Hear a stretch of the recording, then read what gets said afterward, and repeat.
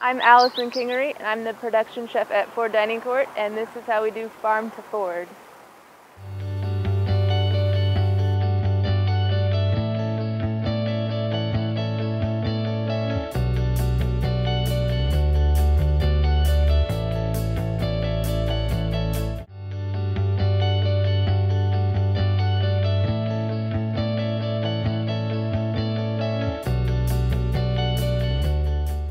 So students are our main customer, of course, at Ford, and students these days have really big expectations for what we're able to do in the food industry. So we are fortunate enough to be able to link up with the Purdue Student Farm and a couple other Purdue facilities to bring in gobs and gobs of produce. We're able to do all kinds of different things.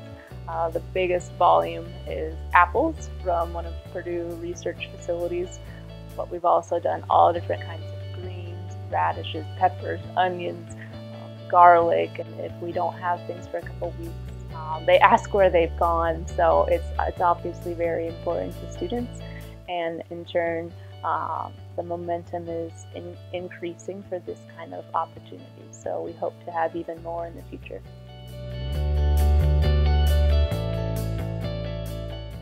It's something that they're really comfortable with, they're used to, and they're really expecting it. Farmers markets are certainly a popular thing to go to. Young people are involved in this and think that it's critical to have. These students are really educated about their food and they want to know where it comes from, how it was grown. So I think we just have a responsibility to incorporate that kind of produce into their daily meals. We were able to harvest, I believe, about 20,000 pounds of apples, and that's just a start. There was one day that we brought in 350 pounds of eggplant from the student farm. So the cost associated with a lot of this local food, the perception is local will always be more expensive, but for us it has been absolutely the opposite. So a lot of these things that we're dealing with are Purdue resources already. Again, thousands and thousands of pounds from the student farm. But we have a deal with them that whatever they pick and they don't sell in their weekly CSAs or their weekly farmers market shares, we will buy at the same cost. So they essentially have zero waste of what they're able to harvest. So I think we have a responsibility as a school of agriculture, land-grant university, to really tie into our roots, literally, I guess. So with the student farm, we've been able to incorporate so many different things that they've done, and most of it's student-driven.